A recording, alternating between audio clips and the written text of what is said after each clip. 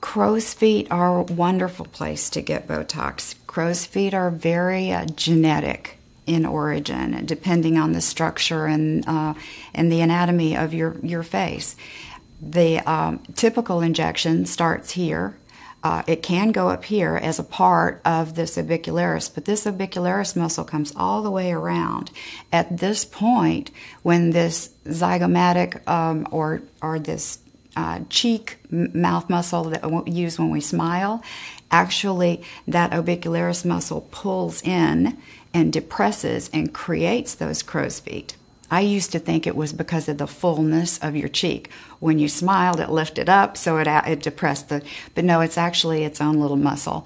And so we just go in very superficially there, and it smooths that muscle so that when you smile, there's not the depth of the crease. And again, if there's not the depth of the crease and the strength of the muscle, then you don't have as much volume loss of the tissue.